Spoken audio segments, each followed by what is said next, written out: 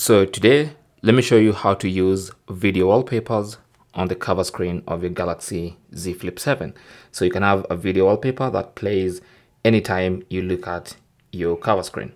So to do that, you're gonna have to go inside the main settings. So let's go to the main settings page by swiping up and going to settings, and then under settings, go to cover screen.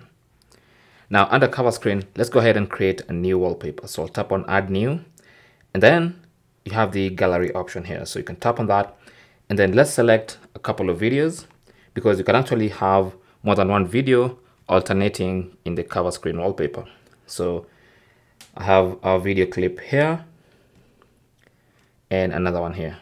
Okay, so I'm gonna tap on done, and I can see the preview. Now these videos are more than the recommended 15 seconds. Okay, so I'm gonna automatically trim both of them.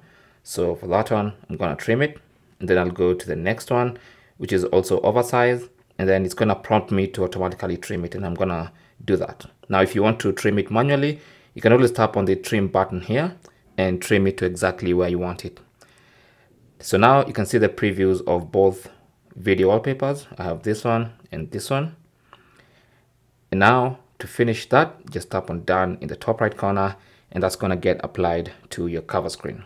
So let's go and have a look.